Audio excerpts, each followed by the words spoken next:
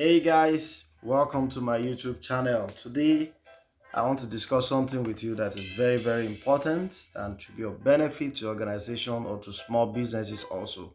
And what we're discussing is 6 ways to grow a company, as in 6 ways to grow a company. As in, if you pick each of those things out, practically they build one way or the other, contribute to your organization or contribute to your business. Now we'll start by asking some basic question, which is, where does real growth come from? Where does real growth come from? Could it be from innovation or could it be from something else?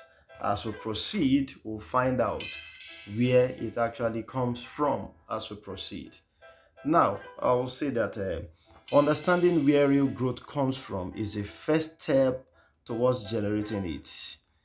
And it falls into 6 categories, which we have classified as new process, new experiences, new features, new customers, new offerings, and new models.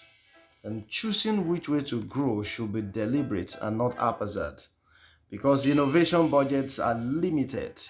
Allocations of scarce resources should minimize risk and focus on the best bets. It must be balanced for maximum return, just as a retirement fund must be balanced between high and low risk rewards. Now, the term innovation is frequently associated with geniuses who transform startups into gold mines. And we are talking about like the next Google or the next Apple or the next Amazon, with products that no one knew they actually needed. Now, private equity firms make hundreds of small bets on these startups, hoping that one will pay off and cover the rest. These bets on the next growth engine are frequently based on luck rather than insight, which gives you an impression that insight is very important, and it is the key thing when you are taking business decisions. Meanwhile, every company wishes to be as forward-thinking as these startups.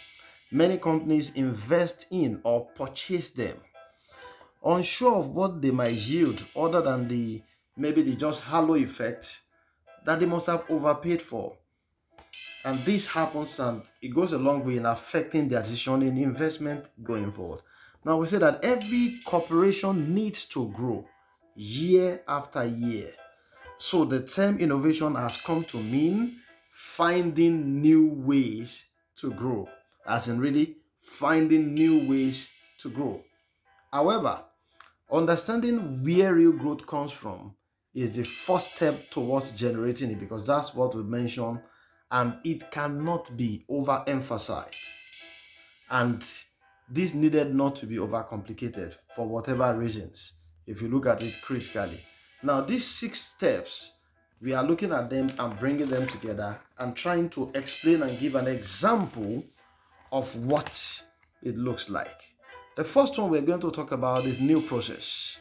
Now, new process could mean cutting down your production and delivery costs. It could mean to automate for efficiencies, trim the fat in your supply chain or your manufacturing chain to ensure that wastage are cut off out of it. Or it could even be to use robots to sell same stuff at higher margin. Now, when you do this, you have introduced a new process into your operations, which will create more value for you as you proceed. The next thing we're going to talk about is a new experience. The new experience, could mean to sell more of the same product, maybe to the same customers, or increase customer retention and share by connecting with them effectively. Now, the Apple Store experience, for example, is considered by so many people to be as compelling as the company's products. By implication, if you walk into an Apple Store, the ambience and the kind of reception that you receive goes a long way in shaping your experience also and determine how you feel about that particular product. So the next thing we want to talk about also is the new features. New features talks about you can sell improved items to the same people. They are selling to the same people. You had enhancements that encourage additional purchase. And every new phone released by Apple, for example, comes with maybe probably better camera and some other better apps and better features to make it more interesting and make people to look forward to the next Apple phone that is going to be released. And another thing which is also a growth or a driver of growth is new customers. You sell to new customers. Sell more of the same to new customers. Introduce the product to new markets with similar needs to your core, or markets with different needs. For Apple, it's about reaching the general public rather than just the design community. So they look for new customers, extend where to sell the products to. Another thing which is key, which is a driver of growth to business, is new offering. New offering.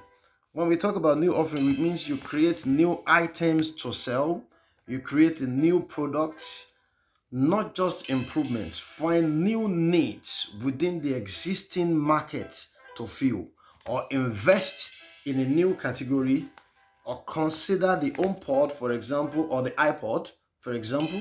When you consider, you should look at that Apple keep coming up with new things to take care of new people, new customers in new area.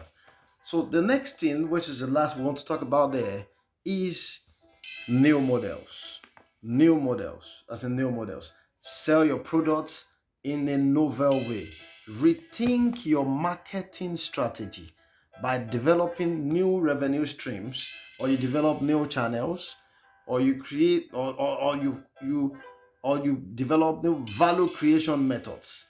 This can be as simple as creating maybe a subscription model, or as a revolutionary Apple's creation of iTunes, the way Apple came up with iTunes, which is like a new thing for a new market, for new people, for new taste for people. So this goes a long way in affecting how your business will grow or how it will not grow. Adopting any of these T's process will go a long way in affecting your business. To summarize it, we say that the success of small businesses and enterprises is said to be largely dependent on informal personal networks, because no single actor has all the necessary resources. They must be obtained from external actors such as suppliers, banks, government agencies, and relatives. Now, going forward, we look at it that what we have mentioned specifically is new process. We've mentioned also new experiences. We've mentioned also new features. We've mentioned new customers, new offerings, and new models. This goes a long way in helping your business. Thank you for watching. You will help someone today by clicking on like, clicking on share, and clicking on subscribe. The reference for the material is here. Thank you very much once again for watching.